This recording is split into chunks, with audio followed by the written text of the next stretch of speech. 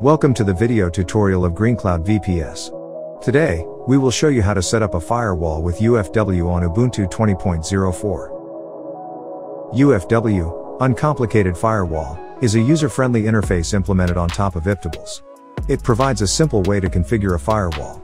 UFW is installed by default in Ubuntu 20.04, but you can verify this. You should receive the following output. To allow port connections to your server, type the following command. In this case, the port is 80. If you need to deny access to a certain port, use the deny command. Instead of allowing access to single ports, UFW enables us to allow access to port ranges.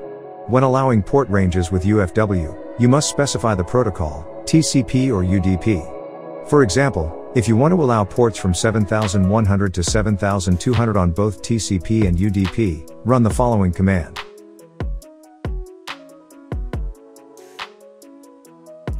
To allow access to all ports from your home machine with a specific IP address, run the following command.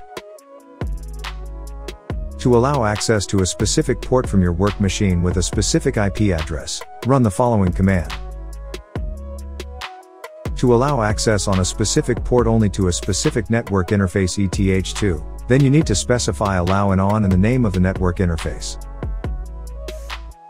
Next, to delete a rule by a rule number, you need to find the number of the rule you want to delete. You can do that with the following command.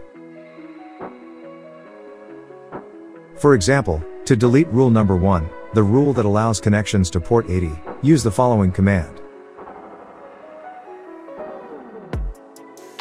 The second method is to delete a rule by specifying the actual rule.